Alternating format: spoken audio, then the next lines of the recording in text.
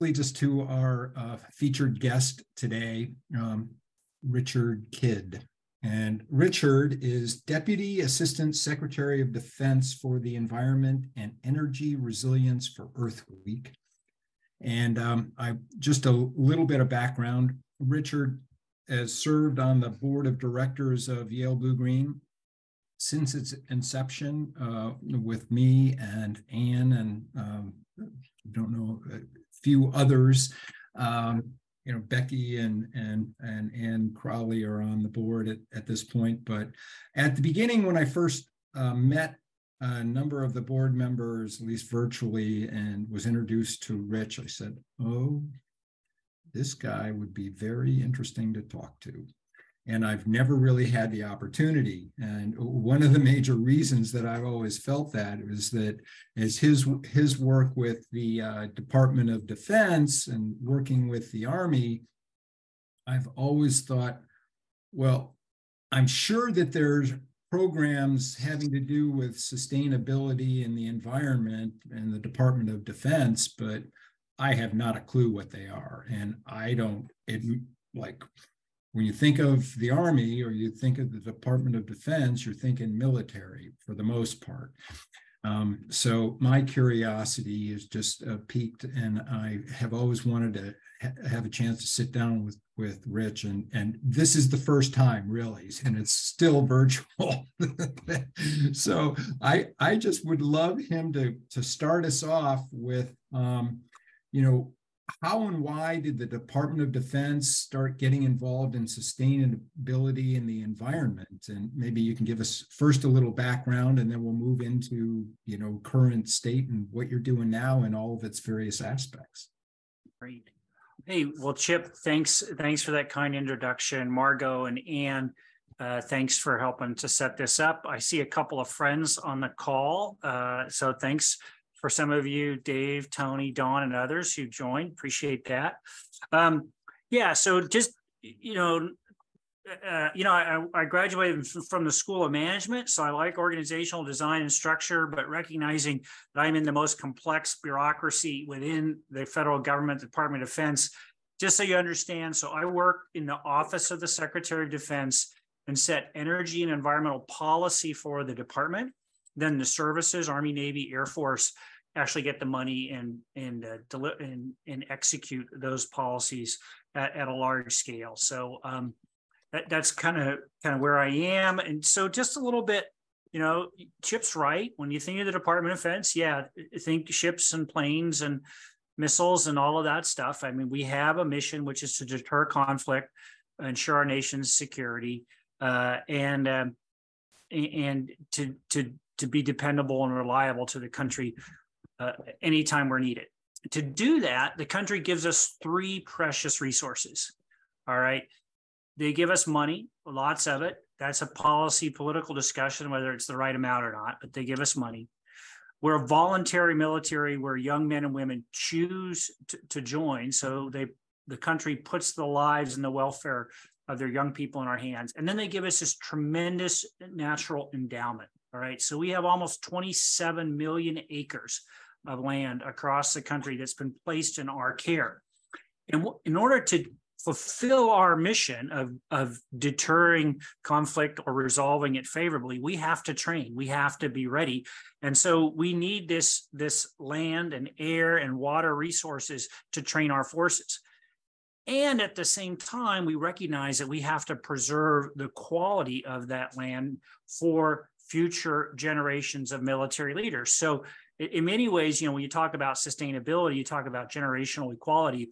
Our military leaders today recognize they have to preserve the quality of the natural resources for the next generation of military leaders. So we are committed to protecting the planet and ensuring the safety and health of our people, our uniformed service members, their families, and the communities around our installations. It's protecting the environment is basically, it's good for the mission, and it's about maintaining trust with the American people, all right? And all of those three things that they give us. So I want to give you a sense of scale here, right? And there's some unique things about the Department of Defense that folks don't necessarily know. So 27 million acres, of unique ecosystems and habitat, from the Arctics to the tropics, water systems, reefs, rainforests, temperate forests, grasslands, wide and diverse set of natural ecosystems and habitats. So the department is a steward of more than 500 threatened and endangered species, 55 of which only exist on DoD lands. We have more endangered species than any, with a custodianship of more endangered species than any other federal agency. So yes, Fish and Wildlife looks after all endangered species, but they're not resident on Fish and Wildlife lands. So largest, if you will, custodian of endangered species in the United States. And we've had some recent successes on that. So we downlisted 5 endangered species in one day in January to sort of kick off the 50th anniversary of the Endangered Species Act. And we're on pace to do a number throughout the year. So we've downlisted the most in one day, and we're going to downlist the most in 1 year by the end of 2023. In terms of cultural endowments, we have recorded more than 102,000 archaeological sites. All right, these include everything from Native American hieroglyphics and rock carvings and sacred sites, to pioneer cemeteries, to barracks and forts out west, Civil War era buildings and other facilities. So 132,000 archaeological sites. We have the largest inventory of historic properties in the country. So we have 49 individual historic landmarks, 15,000 assets that are determined to be eligible on the National Historic Registry, headed towards 50,000 assets in 2030 and 100,000 in 2035.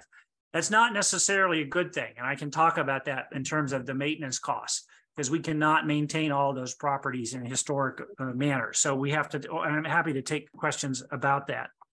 So also we manage forests, and proper forest management requires controlled burns. So as a percentage of the forestry under management, we have the highest percentage of any entity in the country in terms of controlled burns. So we do controlled burns on about 650,000 acres a year. Our wildfires are about 350,000 acres. So our controlled burns are twice our wildfires, which is actually a good thing. Had our controlled burns been lower, our wildfires would arguably be higher. So Margot had asked me to say a few things about Native American affairs. So, I see the world through history, not poems. Sorry, I have a hard time rhyming anything. But in terms of history, the precursor to the Department of Defense was, of course, the Department of War. And the Department of War was a signatory or a guarantor of the treaties made with Native Americans. So we have a special, what's called a trust responsibility enshrined in law. So in addition to all my other titles, I am a trustee of the treaties with Native Americans, which means I am duty and honor bound to recognize and enforce the rights which are contained in those treaties, whether they're reserve rights, rights for traditional practices, rights for access for hunting, subsistence hunting and harvesting. So there are 574 recognized federal tribes that are affiliated in some way with 236 of our installations. We have a whole body of laws that come down from Congress, plus those treaties, which have the effect of law that enshrine this sovereign nation-to-nation relationship, that are captured in a very large document that involves a range of activities and things that we have to do, whether it's consultation, recognition, training, cultural awareness, et cetera. And I would just say that under this administration, we have basically relooked and have rewritten or are rewriting the entire portfolio of our directives and documents and memorandums around and how we interact with Native Americans. One of the most recognized things that we do with Native Americans is we have a program actually run out of this office. So normally an office in the Department of Defense doesn't run programs. What's quite interesting is we actually have about $1.2 billion of programs that we actually run. an innovation team, an energy resilience team, and a couple of other activities on climate change. And then NALUMP, which is the Native Americans Land Environmental Mitigation Program. So during particularly World War II, when our country fully mobilized, we made training centers all across the nation. And a lot of those training sites were on Native American lands, either on reservations or that were sort of traditional lands that they used for practices, hunting, gathering, or religious rites. So we have a special program where we enter into cooperative agreements with Native American tribes, and we clean up any residue that may have existed from previous training activities. So we've worked on about 100 sites for $179 million.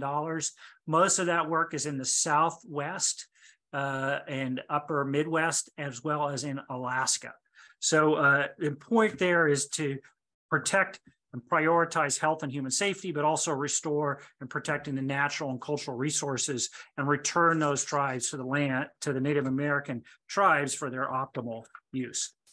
So I'm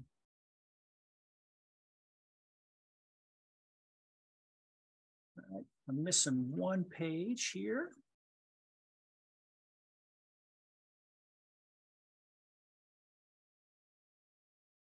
This is easily solved because I have a computer and I can go to my outline right over here. Okay, so other activities that we do in terms of the environment, we also do cleanup activities for contaminants or past action, whether it's known carcinogens or chemicals of concern such as PFAS, which is in the press. Happy to talk about that if folks have questions.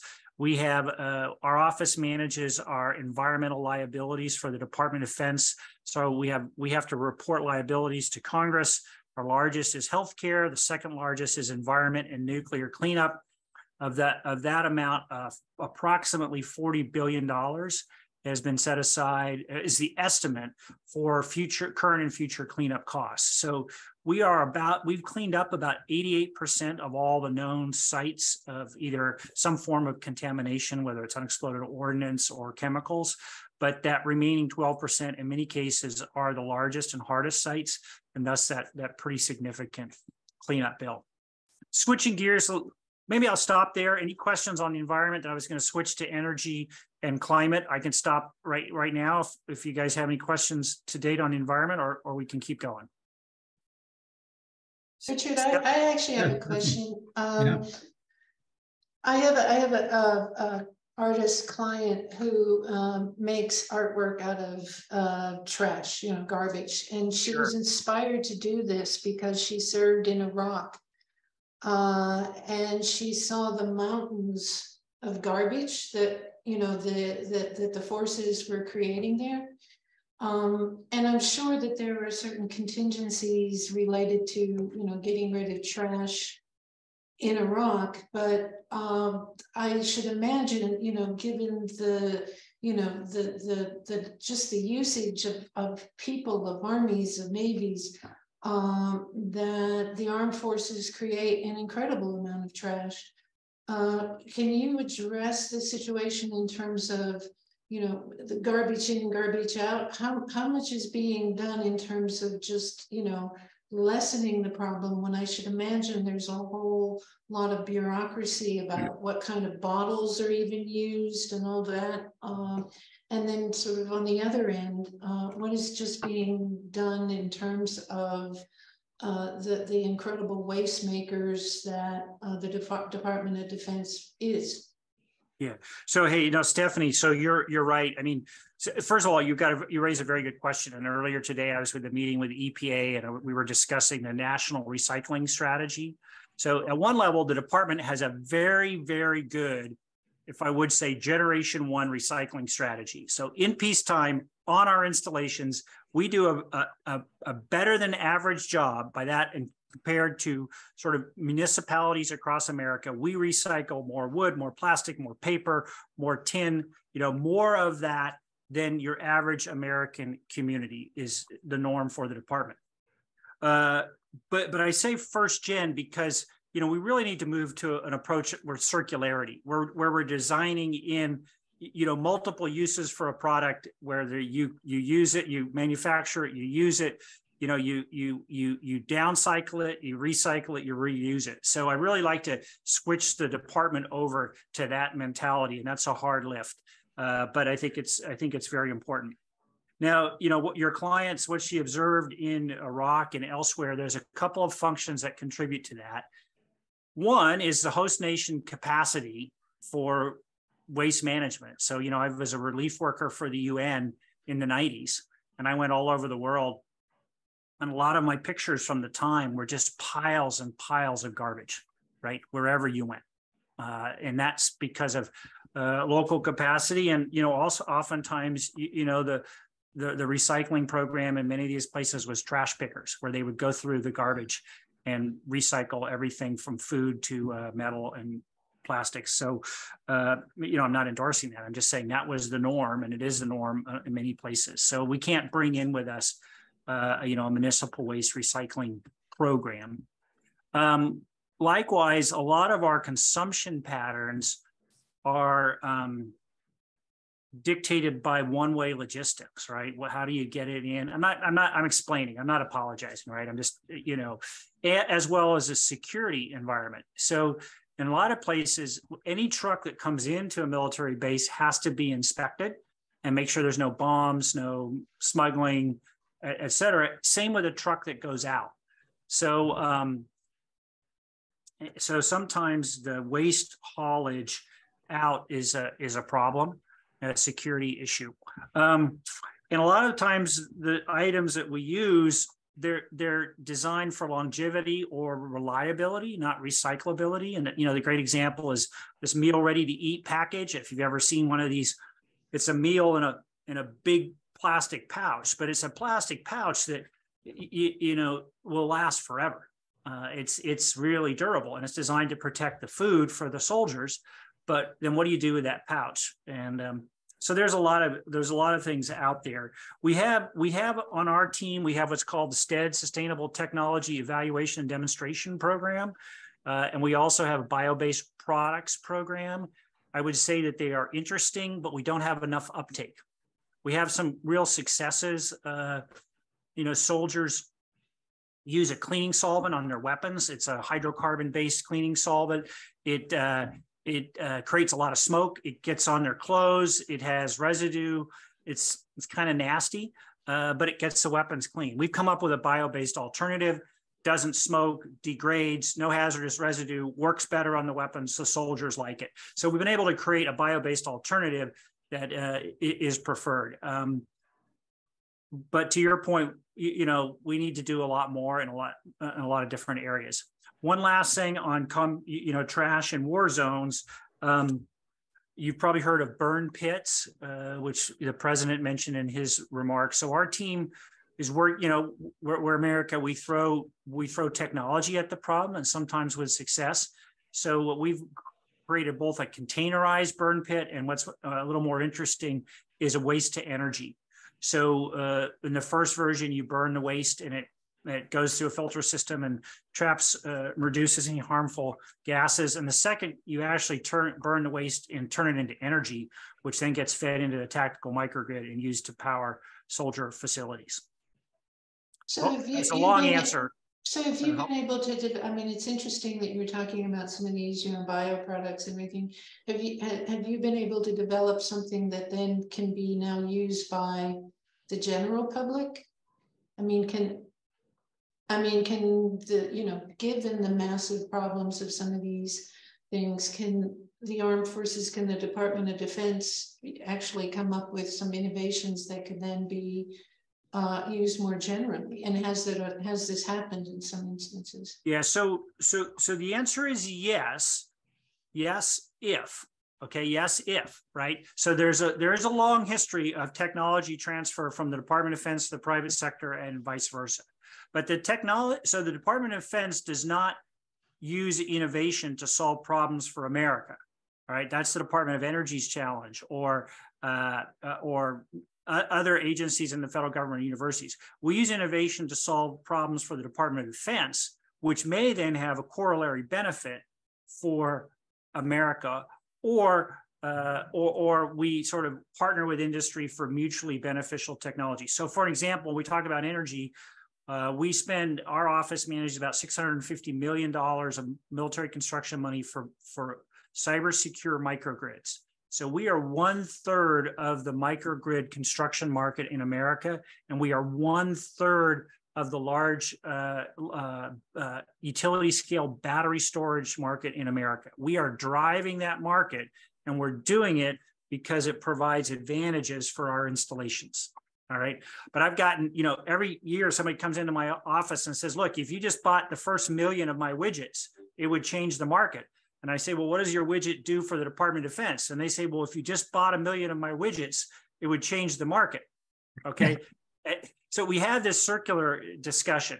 A couple of things we're investing in that will change America. We're investing with the Department of Energy in super duper. Can I say super duper? Super duper lightweight solar film that is about the thickness of a piece of paper, and you can put it on any surface.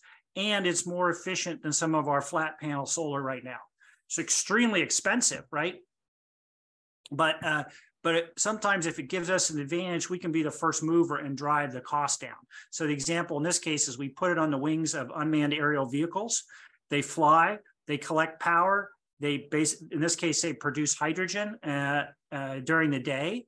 And then at night, they run a motor off of the fuel cell motor off of the hydrogen, and they stay up day and night.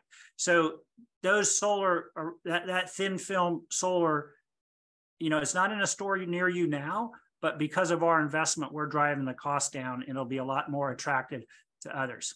And that whole storyline, by the way, everything I just told you, I learned from Ann Crawley when we worked together at the Department of Energy. All right.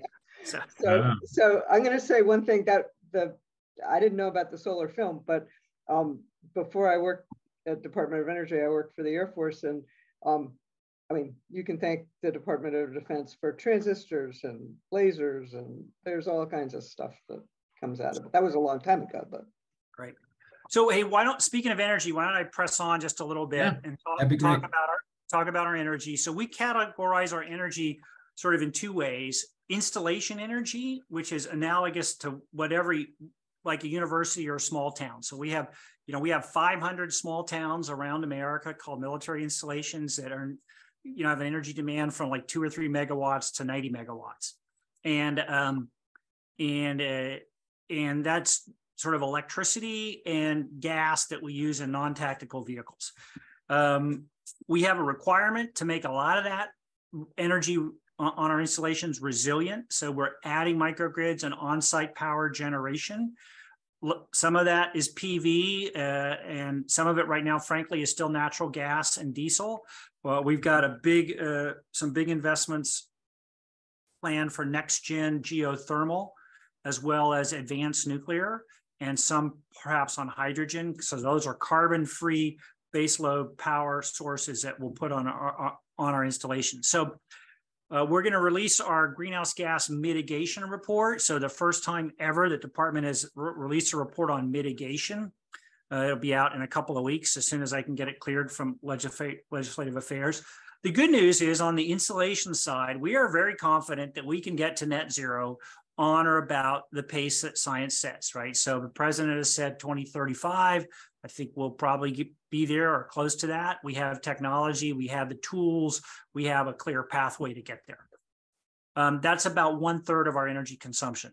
The other 2/3 is essentially liquid fuel. It's jet fuel. We only burn one type of fuel, same fuel in a truck as in a jet, as in a tank. And that's our operational energy. So that's energy that goes into an F-35 or an M1 tank.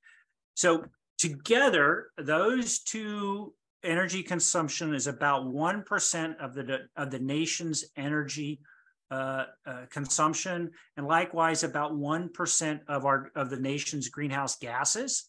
So if the Department of Defense were a country, we emit more greenhouse gases than about 55 countries in the United Nations. So Switzerland and Luxembourg and Czech Republic, all those nations are below the Department of Defense in greenhouse gas emissions and energy consumption. On the operational energy side, we have a lot of technology, a lot of money, and a lot of expectation that we can reduce the energy. We call that demand reduction. So little things like adding winglets and changing the orientation of a windshield wiper on a C-17 transport plane can save 1% of the fuel, but that 1% plus another 1% plus another, that can actually add up. We've also, in terms of changing the markets, we're making a big play in what's called blended wing body. So if your current aircraft is a tube and a stick, the blended wing body is more like a shaped Frisbee, and it has lift for the whole aircraft. And that saves about 40% of the fuel. So we're going to be the early adopter of that aircraft design. But even with all of this, we don't have a clear pathway for operational energy to get to net zero, right? There's not a set of technologies right now that will replicate the benefits of a liquid fuel. And sustainable aviation certainly has some promise. It's very complex. I can talk about it. The bottom line is it's distributed, not centralized production. You have to work through 10 different feedstocks. It's going to be very expensive, and the private airliners are going to buy every gallon made. So we're going to, we can't compete with them. But anyway, so that suggests either more investments in technology or a need for us to be part of the sequestration budget for the country. So if you look to the future, there's going to need to be a sequestration requirement for the country to offset greenhouse gas emissions that cannot be abated otherwise. Anyway, so on the installation energy side, talked about microgrids, geothermal, nuclear, non-tactical vehicle fleet. We made some significant improvements just through better management. We've reduced our petroleum consumption by 41% just by more efficient vehicles, changing culture, change in management. Also paying a lot of attention to our built environment, so the buildings. So we have about 500 structures, depending on how you count a structure. So we've got some sheds with an outlet in it that I guess is technically a structure. But anyway, so a lot of investment in terms of making those buildings more energy efficient, more sustainable. I should have, in my fun facts, we have the largest inventory of LEED certified buildings in the nation at all categories except for platinum. All right. But we do have the nation's only LEED platinum hospital. So we can build a highly efficient building, and we need to do more of that and look towards buildings that have a variety of functions and uses over their lifetime. So a lot of times we build special purpose one-off buildings, and we need to be a little more flexible in that. But happy to talk about sustainable buildings. Finally, just get a little bit on climate. So, climate is the context. Everything we do is going to be affected by climate. Climate's affecting the Department of Defense now by increasing our operational demands, whether it's to provide, stability or humanitarian response around the world, or National Guardsmen responding to forest fires at home. It's degrading our infrastructure and our installations, and then it's creating health hazards for our service members in terms of heat. So 36 degrees Celsius, wet bulb, you can't cool your body, you can't be a soldier, sailor, or airman, you will die. So we have to recognize the growing threat of heat injuries and other items on our force, and we're experiencing that today. We have a climate adaptation plan, which was recognized, got a couple of awards for sort of the thought process that went into the climate adaptation plan. And we have a tool behind it called the Defense Climate Assessment Tool. We've basically taken every installation in the inventory. We got a few left, but essentially all. We've looked at 2 epochs, 2 time periods, 2 greenhouse gas scenarios. We've looked at the effects of our installations from sea level rise, riverine flooding, heat, drought, fire, energy demand, and extreme weather. And now we're able to build a model, and we're using that information as we make investment decisions and master planning, and as we look at sort of our building construction techniques. And tomorrow for Earth Day, we're going to give that away to 6 of our allied partners. You know, Right. if it's going to be featured on the White House press page. So, you know, if you're curious tomorrow about this time, there might be a little blurb, but the idea is to help us prepare for the inevitable adaptation. So when we talk about adaptation, that's managing the unavoidable. We talk about mitigation, that's trying to avoid the unmanageable. And we bring the two together when we think of climate resilience.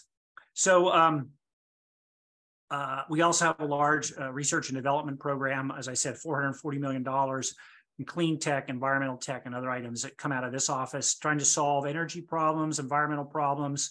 And, you know, to Stephanie's point, I mean, we have the largest research program in the nation on detecting and cleaning up PFAS. You may have heard of the so-called forever chemical. So all the technological advances that they're starting to come to the market essentially had their roots in Department of Defense funding as we were trying to figure out ways to clean that material up. Anyway, so I just want to leave you guys, look, Department of Defense, we have these huge natural endowments. We recognize they are important to our mission, but they're, you know, provided to us by the country, and we have to honor that trust to those endowments, and we have to preserve them, you know, for future military operations and, you know, for future generations. And we also recognize that these natural endowments perform ecosystem services that extend well off our installations. In that regard, we have a partnership with that we work with conservation NGOs and local authorities to hold land in conservation easements. So we've got about 1 million acres, a little more than 1 million acres now in conservation easements around our installations.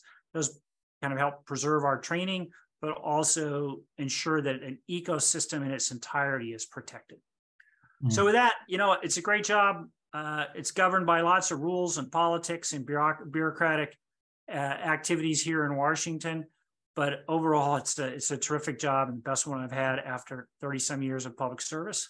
And happy to take any questions, any additional questions. Yeah, I Now, wanted, if I could, wanted to bring up a couple of sort of higher level questions. You know, that in the political and social environment, there are certainly a lot of people in and out of Congress and whatever that are saying, oh, climate, you know, change it's all fake and it's not real. And so I'm wondering what kind of support and pushback you get both within the military and with people in Congress who are saying, oh, this doesn't exist, we shouldn't be doing anything.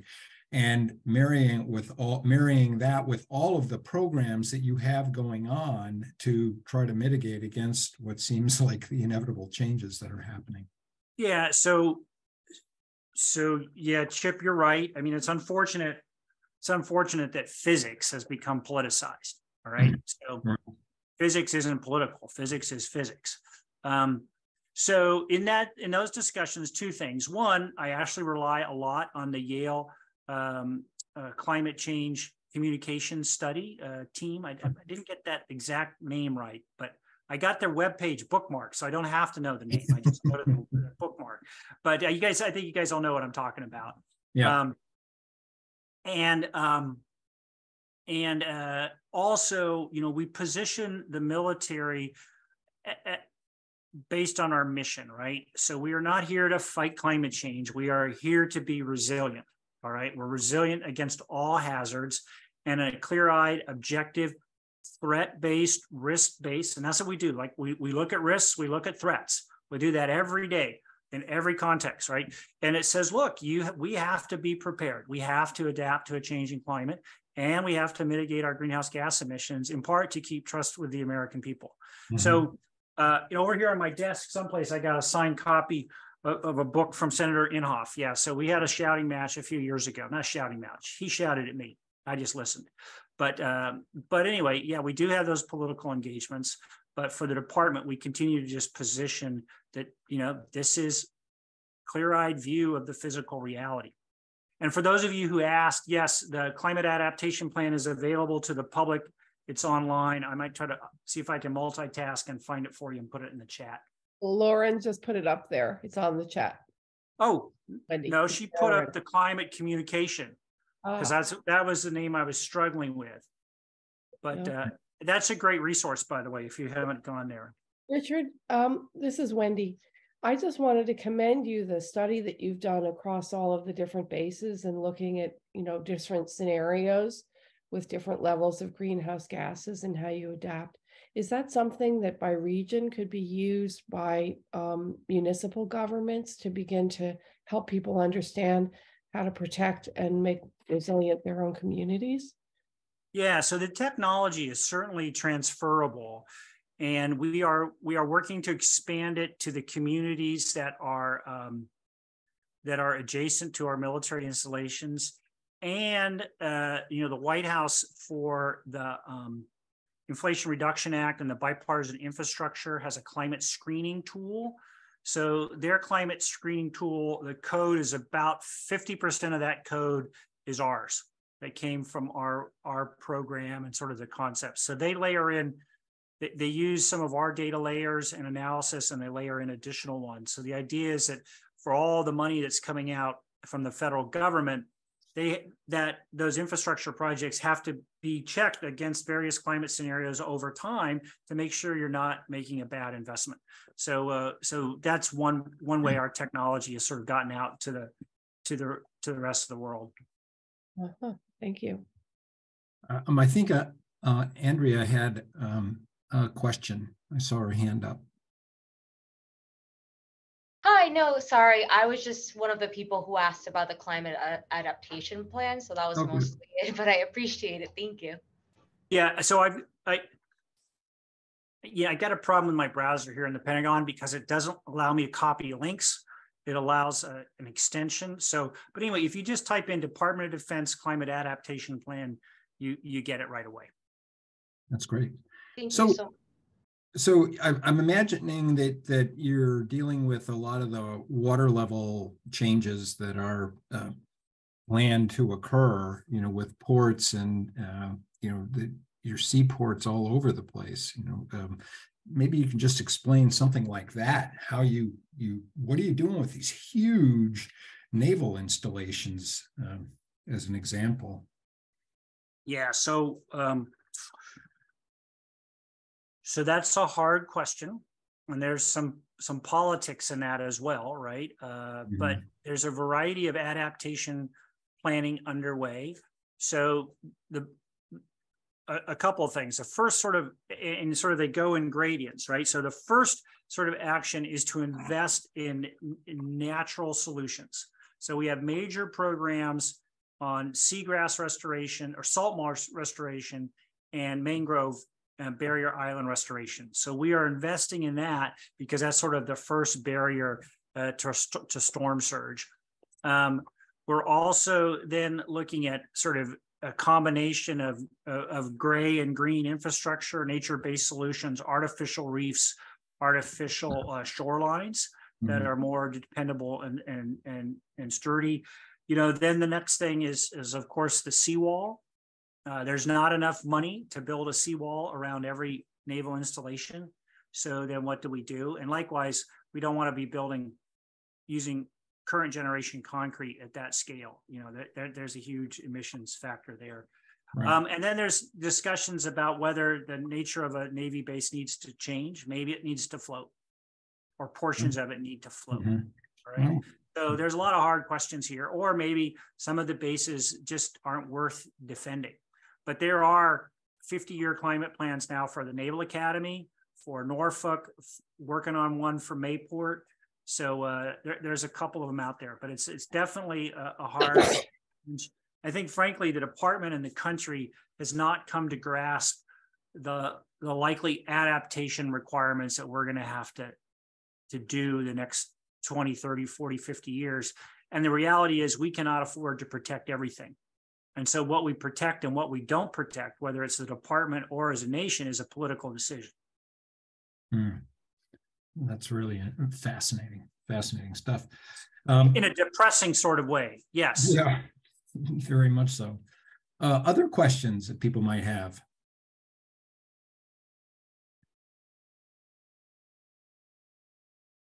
No? And So I actually wonder I had wonder about the flip side of your question, Chip, in terms of the politics and sort of not getting the funding, because the Department of Defense budget is so huge. Mhm. Are certain things getting funded that need funding because of sustainability and climate change that might not be if it were going through, we need it for, Maryland. You wouldn't get it for Maryland, but you'd get it for, say, the naval base in Maryland, if there is a naval base in Maryland. I mean, is there a flip side to Chip's question? is that for me? Yes. Yeah. No, so the nation has to be prepared to really make these hard decisions, right? So, yeah, the bottom line is there's not enough public resources to adapt to all the requirements of climate change. So then how do we make those, how do you allocate resources when the demand exceeds the available? And, frankly, cutting $100 billion out of the Department of Defense isn't going to spare us those hard decisions. I had another question about climate justice, and because it's very important to the whole climate effort in a lot of different areas, and where does that play into your strategic thinking and implementing all of these various programs? Yeah, no, great question. So I've got a lot of additional titles, but I'm the EJ officer for the department. I'm going to the White House on Friday, but they won't tell me what it's for. Although I think the president's going to sign a new executive order. So if I'm lucky, I'll get to be in the room with Joe and he signs this executive order. We'll see. It's on the issues of environmental justice and environmental equity. So, what's interesting for our military installations, the Biden administration has a goal of 40% of the grant money that for those agencies that give grants or get money in the bipartisan infrastructure law or the Inflation Reduction Act. About 40% of that money has to go to designated sort of environmental justice communities or EJ affected communities. So we've taken we've geo-referenced our military installations with the EJ map, and roughly 39% of our installations, so close to 40, abate or abut EJ affected communities. So in many cases, we're the largest employer or the largest provider of goods and services to those communities.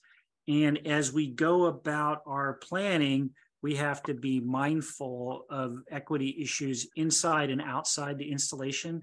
We can't build resilience on our installation at the expense of the outside community, for example.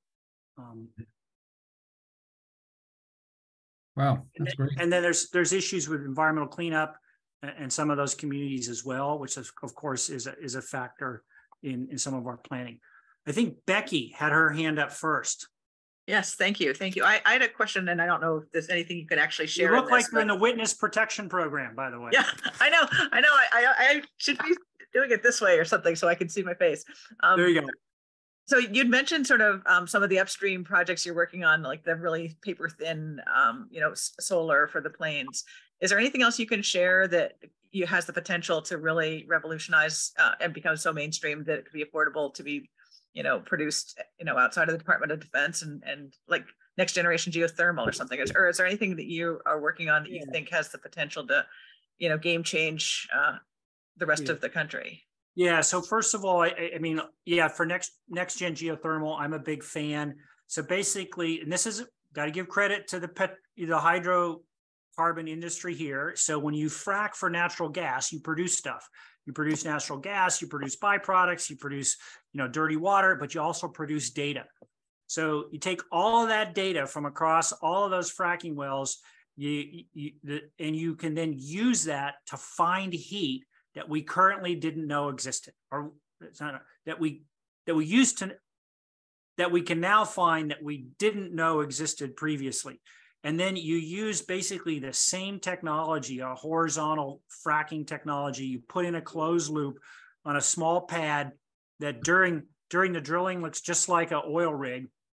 Afterwards, it's a small shed. And you basically create a closed loop system at these small pockets of heat And so we have an RFP out for 2 of those. So it's the first RFP in the nation for working demonstration of next gen geothermal. And the idea is these pads, each pad, depending on where you are, produces 10 to 15, maybe 20 megawatts of power, which isn't a large base load for like transmission, but it's certainly good for an installation or a community or a campus or a college. So we're optimistic about that. We've got a range of other technologies, a lot of work in terms of heavy trucks that we're working with Detroit with to sort of improve the hybridization and lower friction of trucks. That's not that exciting.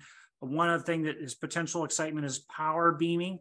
So able to convert electricity to a wavelength form where it can cover a long distance. And then you have an antenna at the other end that's attuned to that wavelength. So it's like a laser, but it's at the other end rather than a target, there's a catcher's mitt and it converts the laser back into power.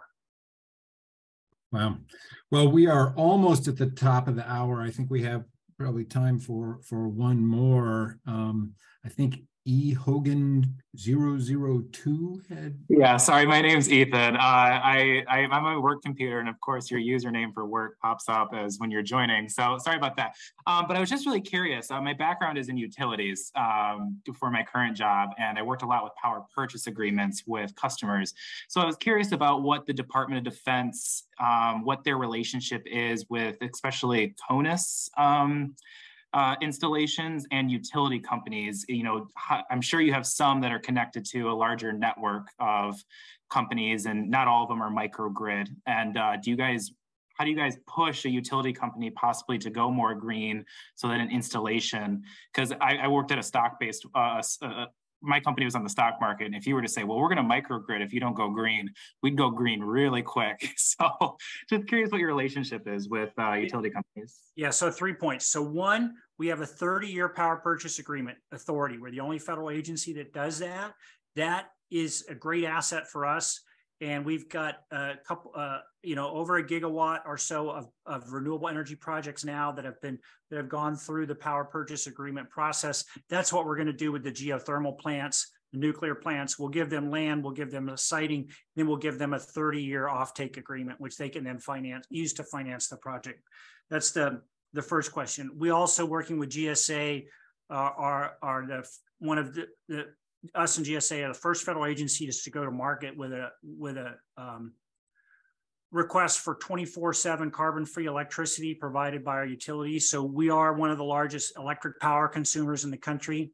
I think, us, Walmart, and Google for their data centers, we all sort of compete for #1.